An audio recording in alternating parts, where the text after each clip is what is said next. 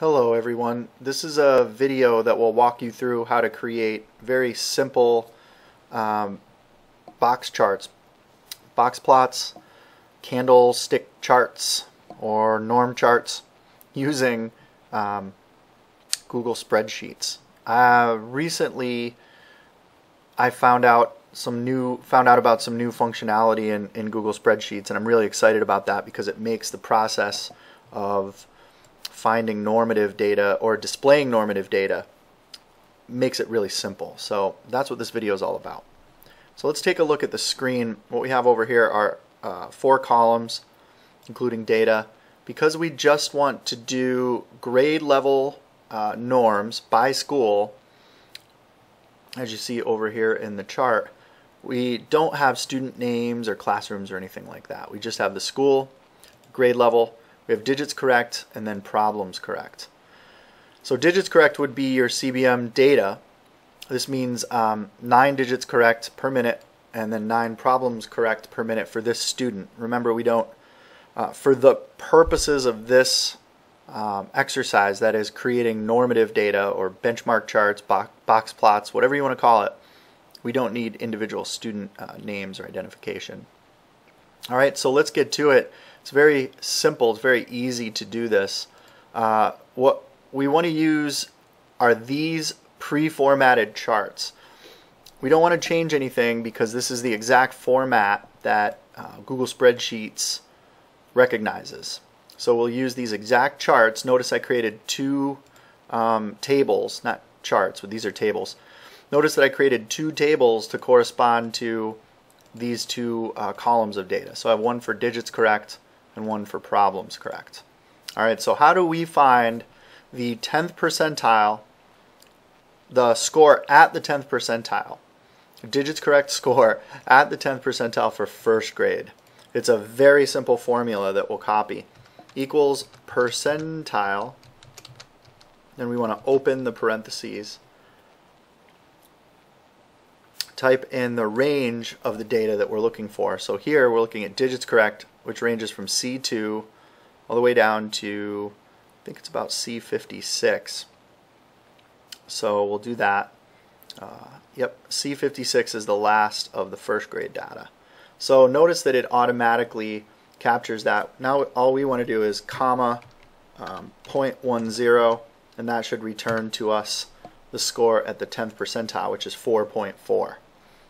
To me, an easy way of just copying all of this is to copy this out by dragging this little guy here. Copy that out, and let's go to each cell and just make the changes. C2 to C56, and then 0.25. Okay, that'll give us the score at the 25th percentile. I'm sure there's an easier way to do this, but I'm just going to do it this way. Equal, so the formula, let me make the screen get a little bit bigger. The formula here is going to be equals percentile, and then you see the parentheses C2 colon C56 comma 0.75, and that'll return to me the score over here in the 75th percentile column. Now I clicked on this cell so I can enter the 90th percentile. We'll go right over here, change it to C2 to C56, and then to 0.9 or 0.90. We'll be fine. So now we have all of our scores. Essentially we have a large range of scores in the first grade. Now we'll do that same thing for second grade. Equals percentile. Let's find the range for the digits correct data. It's not C8. We're looking for the second grade. So it starts with C57. It ranges all the way down to about, I'd say, C105. Yep. So because it's in real time over here, we just hit comma and then 0.10, and that gives us right back up here our score at the 10th percentile. Remember what I did before to make things simple. Just took this little square, dragged it out. Again, I'm sure there's a much easier way to do this. I'm just going to do it this way now for the heck of it. 0.25.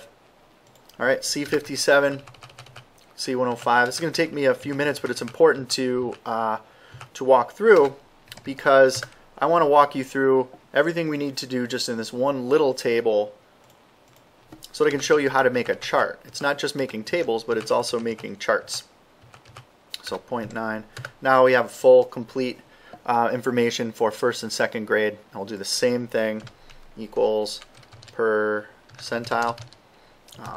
That's got to be C.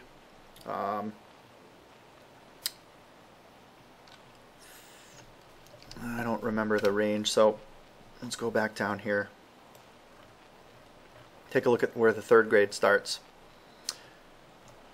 C106 to C should be about 162 if I'm remembering correctly. Yes, 162, comma 0.10, close the parentheses, and we have our score at the 10th percentile for third grade, which would be 2.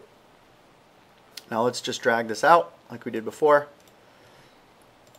We'll go back up to the formula bar, change that C106 colon C162, 0.25. I'm thinking you're getting the gist of it at this point. C106 colon C162, 0.75. And we have one left. C106 colon C162, 0.9. And now we have a full data sheet. I'm sorry, we have a full table. That's what this is, a table. So let me shrink this back down and we'll insert our candlestick chart is what they call it in Google Spreadsheet. In Microsoft Excel it's called a box plot. You've heard it referred to as box and whisker plots.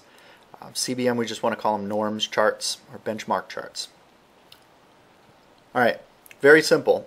Let's highlight the entire table, go to insert chart.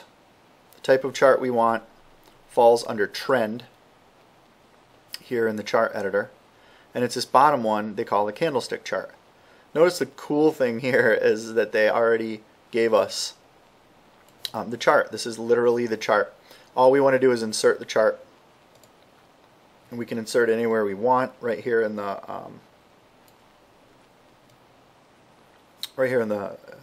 worksheet is good enough for now. But let's take a look at what this does. When we hover over,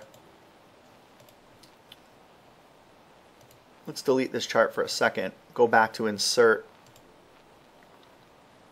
the chart. Okay, when you have a working chart or a linked chart, if you hover over the first grade, it gives you your percentile ranges. If you hover over second grade, it gives you your percentile ranges. 6 to 17 for the 10th percentile through the 90th, and then 7 to 13, which is your 25th through the 75th percentile. Now, how you would use this, these data, would be that students, let's take an example. Students at second grade scoring below the 25th percentile or scoring at or below a 6 would be progress monitored in first grade material and instructed in first grade material. Scoring below the 25th percentile indicates that they are at a frustrational range with the curriculum demands in second grade. Okay, that's exactly what these data indicate. Now, it may indicate it more so with computation fluency or computation norms than with digits correct. But that is one way of thinking about how you would go about monitoring progress. There's more to it than that. I really wanted to just spend today walking you through how to create box plots rather than interpreting all of these data. But if you would like more assistance, feel free to contact me at scott.methy@umb.edu. The last thing I want to say is that once you insert your chart, we'll go back to inserting this chart, there's a lot of ways to change the title by clicking on the title. Changing the axis, so here we would have something like digits correct per minute. We can change the colors, you can change the background, the axes, all kinds of things. It's very functional, very simple to do, and I hope you have a lot of success summarizing your data and in database decision making for improving student achievement. Thanks and have a great day.